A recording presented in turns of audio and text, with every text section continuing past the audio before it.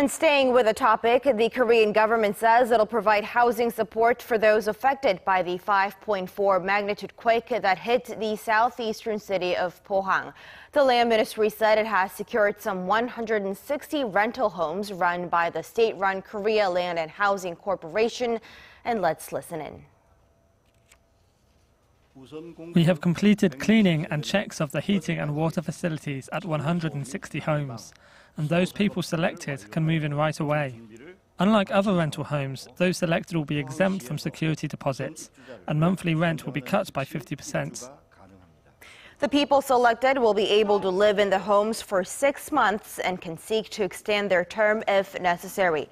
The government noted that some 500 households are in need of immediate housing support and said it'll try to secure more homes for them as well. Some 3,380 facilities have been reportedly damaged by the quake and aftershocks, and of them, roughly 87% have received emergency repairs. Currently operating an emergency response system, the government said most of the railways, water facilities, and the military units have been restored. Over 1,300 people are affected by the quake and are currently dwelling in 13 temporary shelters.